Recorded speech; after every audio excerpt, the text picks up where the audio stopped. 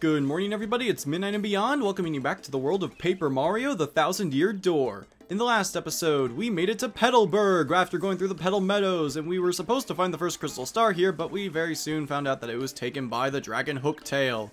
In order to get to his castle, we need to go through the Schwank Fortress and find the key that will allow us to get to him. So let's go ahead and do just that, but first we're gonna set a star piece, yay! That was a sentence, correct?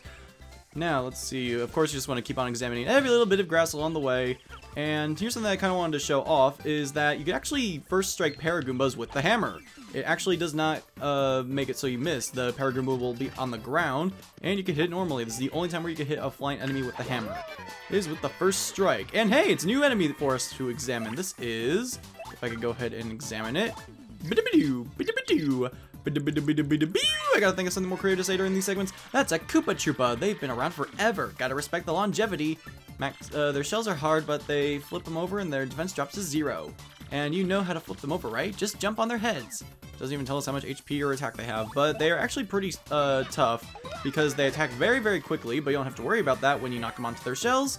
And I didn't get anything, oh well. But yeah, you just go ahead and do this combo thing over and over again. You should be good to go.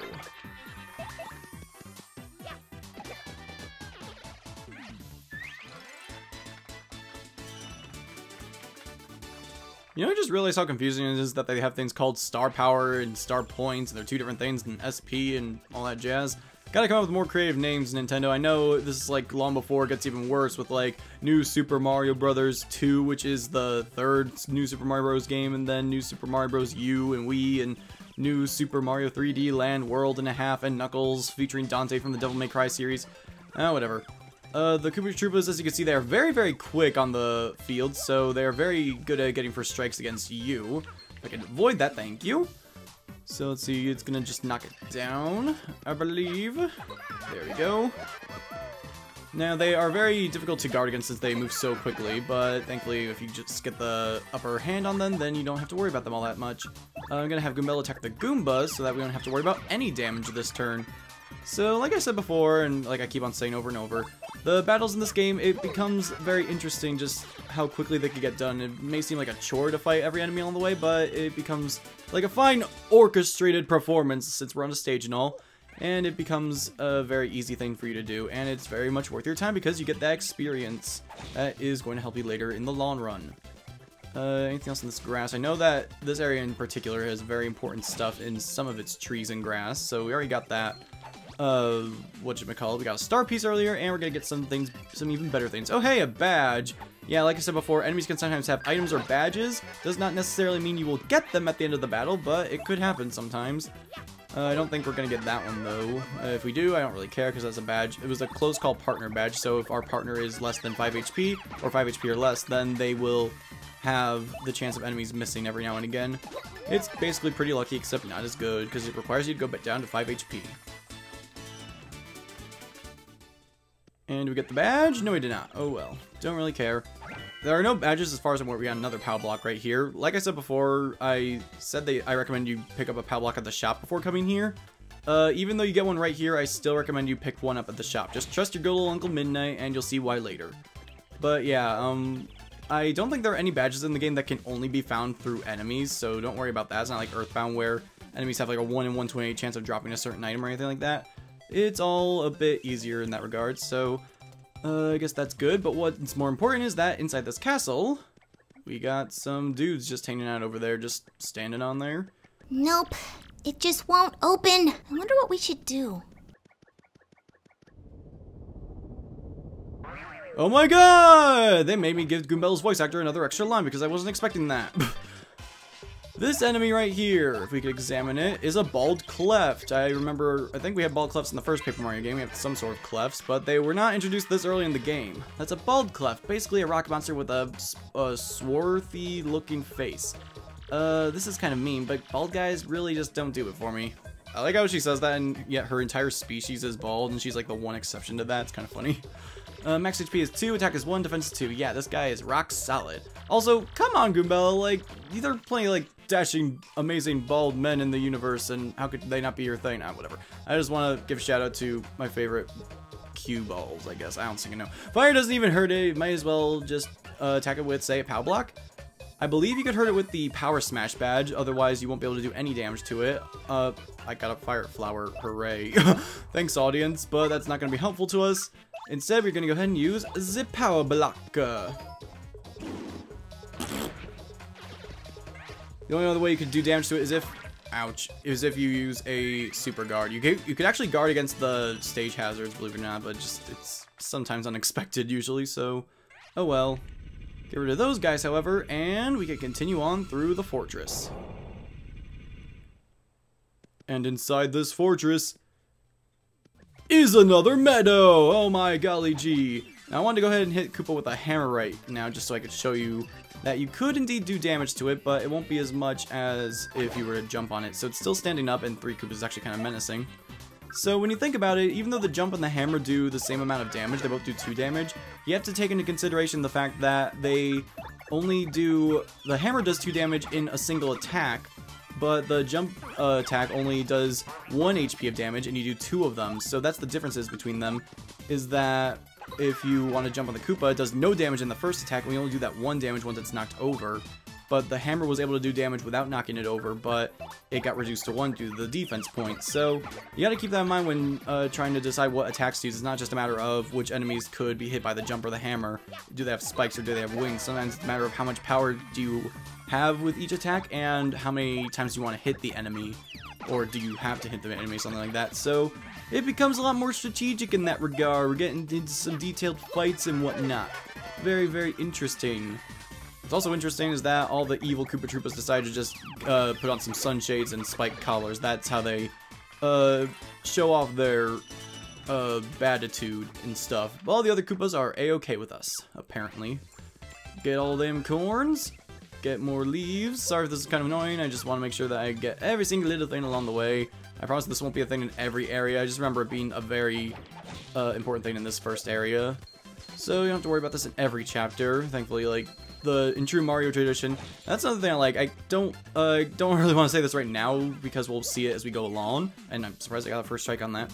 But the game has a wide variety of themes, I guess we could call it. So it's not just a matter of how other Mario games just like, oh, World 1's grass, World 2 desert, blah blah blah blah. And the original Paper Mario games sort of had that as well, like how first world was grass, second world was desert, and all that jazz. But this game is a lot more varied in that, in terms of its landscapes and in terms of the stories it tells, which I very, very appreciate. So I'm really excited to have this game unfold and and show you guys what it's all about. So collect all the corns, keep on going. We're already up to 66 start points. We'll be able to level up again soon, which is cool. And another POW block. Now, again, I still recommend you pick up that second one. You may not be entirely sure why, but it is very important. Go in here, and now we have a slightly pinker room instead of purple. And we got these things on the wall, or on the columns, that I'm not going to say the obvious word. I'm going to get the first strike and hit with a hammer, and I don't know why that guy was still stuck up there. I think that was a glitch of some kind. Let's go ahead and get the first strike, guys! Ouch. Yeah, this is a bit awkward. These things are Bristols. I believe this is actually the only area in the game that they appear in. I could be wrong, of course. That's a Bristol, totally covered in spikes. They're so prickly. Max HP is 2, attack is 1, and defense is 4, and they're impervious to fire. Even trying to get close to enough to whack it with a hammer is dangerous. Seriously, its spikes will totally pop out. So since you can't jump on it or use your hammer, you better use an item. The only way you could hurt them at this point in the game is through a POW block, because Mario can't jump or use his hammer, Goombella useless. The only thing you could do is use your good old POW block, so that's why I recommend you keep on checking the grass so you could get yourself a POW block. But even still, what is this mysterious third POW block going to be used for? Well, only time will tell, my dear friends. And 69, sort of. Mario has 6 HP and Goombella's has 9 HP. It's the simple pleasures in life of just finding 69s and stuff. Did I tell the story yet of how I actually didn't know what a 69 was for the longest time? Like, even throughout the phases of me yelling 69 in every single Let's Play, like, only a few months ago my friend explained to me what a 69 was, like, how it worked. I thought it worked a different way. I'm not going to explain it to you right now, in case there are any children watching who don't know what it means. Don't ask your parents, don't look it up, just pretend like I'm just being stupid and obnoxious, because I don't want to be responsible for any of this. But, yeah, if you want to make fun of me for that, I had a wrong idea as to how a 69 worked, basically. We'll just leave it at that. If you want to know exactly what I'm talking about, then please send a very detailed response at the following address and send Oreos along the way because Oreos are good and stuff. I don't know. Let's have him super guard. Yeah, see, I don't need any stinking regular guard. I'm a pro at it. It was just maybe I've been just a little bit rusty on the way when we first started, but now I'm back into the old swing of things, and the tree's about to fall down. Pew! I believe using the hammer makes it more likely for stage hazards to fall, so you can use that to your advantage if you want to. Get rid of him. Inside this block we have another fire flower. I think we actually have full inventory, so I'll use this opportunity to use a fire flower. I don't know if fire works on the Koopas. I guess we'll find out in just a second. Though a better idea would be to just knock him on his shell, and then go ahead and switch to the fire flower. And you can see in the background how the fortress in the back has always changed colors depending on what area we're in. There's just so much detail that didn't really need to be done, but it shows the progress you're making. I really appreciate it. So that's very cool. What is very cool is them getting their butts burned. But I don't really care. We got 7 star points and we're good to go. And we got another fire flower, equivalent exchange or something like that. This thing over here, this is an inn coupon. I didn't think we had enough room for it. It lets you stay at the inn for free, so I guess we'll take it if we have room for it. Open this up. We got nothing. Yeah, open up the grass. Don't have anything in here or in here. And we are at the end of this area, yet we have not been given a free POW block. Oh no, so scary. Thankfully we have one that we brought from the shop, so we'll be good to go in that regard. And you can see there's a heal block. Now, I'm sorry I keep on saying this, but in the original Paper Mario game, heal blocks were absolutely free, but in this game they cost money. So that's kind of unfortunate. But whenever they give us a heal block, and immediately followed it up with a save block, you know what that means. Something terrible's about to happen. Yeah, we're in for a pretty epic fight right about now. You thought those enemies before were tough? You ain't seen nothing yet.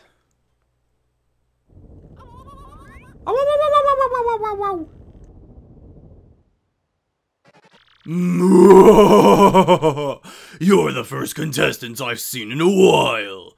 If you've come all the way here to Schwank Fortress, you must want stone keys. And if that's the case, then you must compete against me. If you win, I'll let you through to where the stone keys rest. However, if you lose, you will suffer a terrible, terrible fate. And by terrible, I mean awful. So what do you want to do? I'll take you on like a Pokemon. You're in for it now. Oh my god, it's even worse than a mini-boss fight. It's a quiz show of doom! Hey, ladies and germs. Welcome everybody to the 65th Super Fun Quirk Quiz. Now, if you remember in the original Paper Mario game, there was a quiz show in that one as well. It was called the 64th Annual Trivia Quiz Show. And this actually continues the trend of that. Instead of 64th, it's the 65th. So it's not just a random number. It's actually like continuing the continuity. So it's really stinking funny. Perk up those ears. If you correctly answer 5 of the following questions, you win. But get 3 of them wrong and you'll suffer a cruel and unusual punishment. Now, for the first question. What's hidden in this place? Stone keys, crystal star, Princess Peach, the pickle stone. So these are pretty easy questions. All you gotta do is answer 5 of them correctly, get through. Or if you get 3 of them wrong, then you have to fight an optional boss. I'm actually going to go ahead and fight the optional boss on purpose, because it is very easy to do if you have a POW block with you. If you don't have a POW block with you, however, it's actually impossible to win, so I'd recommend not doing that. So since we are prepared, however, I'm going to lose this on purpose. So we're going to say pickle stone. Is that your real answer? Are you sure? Run, you fools. Remember, if you get 3 wrong, you're going to suffer like you wouldn't believe. Don't let the pressure get to you. On to your question 2. What do 1 Mr. Sofender or 1 Fire Flower cost at the shop in Petalburg? Total! I actually don't know this. It'd be really funny if I got the correct answer by accident. I'll say 12 coins. Is that your real answer? Are you sure? It is not 12 coins. I just went with 12 because it was like Midnight and Beyond, 12 midnight. You blithering meathead, you're on again. Get 1 more on and something wonderfully awful happens to you. I like how his little laugh works as like a Muppet character. Just one more on. What's that I hear? Your little knees knocking? Mario does have little knees in this game. Moving on, question 3. What is the name of the mayor in Petalburg? Couscous, Bertle, Moopa, and Kroop. His name is Kroop. Now, even though I want to lose on purpose, I still want to see what all the questions are because they have funny responses. So I'll just go ahead and get some of them correct right now so we can see all of the questions. His name is Kroop. I want to say Couscous, but unfortunately I can't say any more wrong ones. Yes, we're sure. Oh, that's correct. That question was too easy, but it only gets harder from here. Much harder. So prepare yourself. I like his little bow tie. You are not done yet, folks. Question 4. Wait, so how is like the Thwomp's supposed to be the Steve Harvey of this universe, and then the Shy Guys from before are John O'Hurley or something like that? Is that how this works? I don't think no. Tell me now, where is the Crystal Star? Rogueport, Hotel Castle, Mushville, Petalburg. I don't think Mushville is even a real place at any point in Paper Mario history, so I'm gonna say Hotel Castle. Oh, that's correct. That question was too easy, but it only gets harder from here. Much harder. So prepare yourself. Are you ready for the diabolical question 5? I just realized that Chuck Quizmo isn't in this game now. I'm sad. How can we get from Petal Meadows to Rogueport? Boat across the sea, only by air, go through a pipe, race in a cart. Well, we got through a pipe to get here, so it's go through a pipe. That your answer? Yes, it is. And we're right! That's correct! That question was too easy, but it only gets harder from here. Much harder. This isn't even my final form. On to question 6. Which of the following creatures have hands? Koopa Troopas, Goombas, Clefs, Fuzzies. Obviously it's Koopa Troopa. You're right again. Tell me you didn't just get your 4th right answer. It can't be true. That's it. I'm making the rest of these near impossible. Get ready for brain pain. Now for the last question. What number question is this? Question 6, question 7, question 8, super question 64. Not only is that just like the funniest stinking answer ever, it says 7 right stinking up there. So it basically just sort of gives it to you. If you get to this point, you're basically trying to lose on purpose, and that's indeed what I am trying to do. So I'm just gonna go ahead and give the best answer ever. Super question 64. Is that your real answer? Are you sure? What happens? Actually, I've never said no before. What if I say no? Then choose again. Alright, say 64. Is that your real answer? Are you sure? Ron. So Ron, it hurts. That's 3 Rons. How awful for you.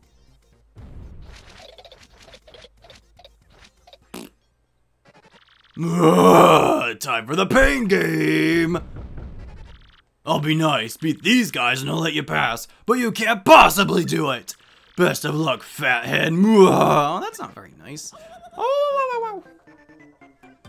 Now I like this guy significantly less because he actually sent a mean insult. Oh god, they have a stinging power thirst or whatever it's called, a tasty tonic or whatever.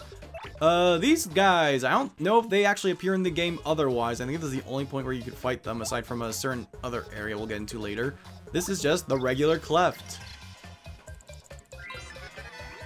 That's a Cleft, a rock head jerk with spikes on his noggin. What a rocker. Max HP is 2, attack is 2, and defense is 2. That hard head is a major pain. Fire doesn't hurt it, but other types of items are pretty effective usually. If nothing seems to work on it, you could always just run. Oh, the description tells me where we find this thing.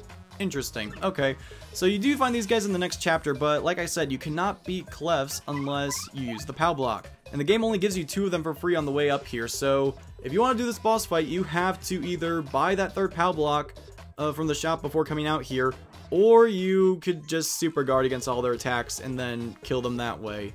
Otherwise, it is impossible to win this fight. Thankfully, I came prepared, and I can go ahead and get some easy, free experience. Jeez, way to ruin the moment. And that falls over. And if you're wondering what that power thirst thing, I don't think we've seen that before. That actually doubles their attack power, so it would have been really stinging deadly if we got hit with one of those. But thankfully, we don't have to worry about that because we just got a level up. And like I said before, we're going to go from here on out, upgrading HP, then FP, then BP.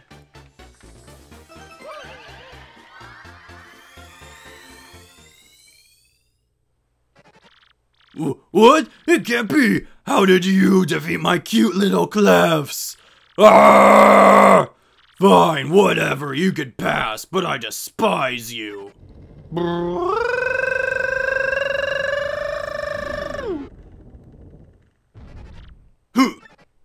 And then he just goes to sleep.